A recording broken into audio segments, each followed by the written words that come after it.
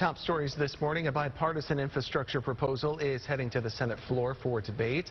It advanced by a vote of 67 to 32. The proposal is worth $1 trillion.